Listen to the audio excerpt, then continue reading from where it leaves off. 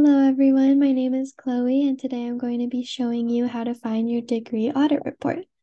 So the first thing you're going to go ahead and do is log into myCSUEB, and once you've done that, it will take you to the home page and you will see these beautiful buttons.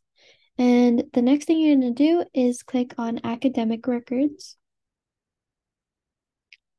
and then click OK.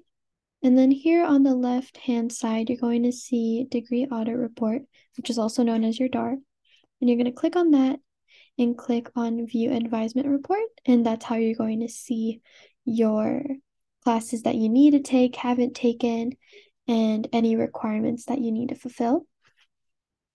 Along with that, there is another way to find your degree audit report.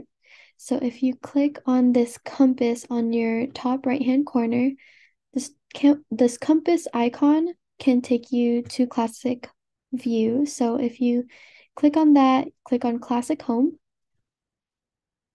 and then click Student Center.